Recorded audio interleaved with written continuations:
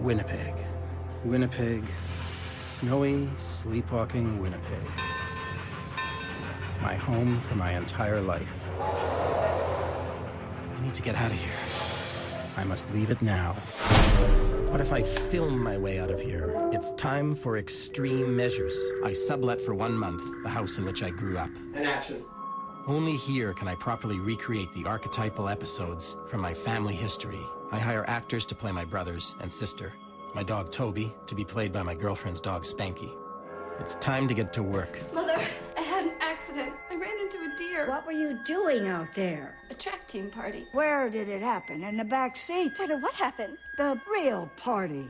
My mother. As perennial as the winter, as ancient as the bison, a magnetic pole, a direction from which I can't turn for long. And action. You have to feed us. My cooking days are over. We brought the parakeet with us. I'll call him off if you get up and make us some meatloaf. Right now. Once this filmed reenactment is complete, I can free myself from the heinous power of family and city and escape once and for all.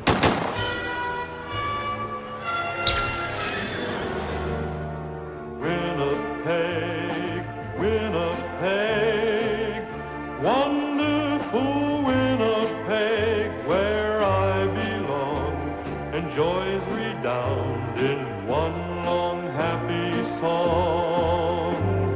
Here are friends and kindly faces, folks I'm glad to know. It's no Eden that you would see, yet it's home, sweet home to me. After a lifetime of many botched attempts, this time I'm leaving for good. Again.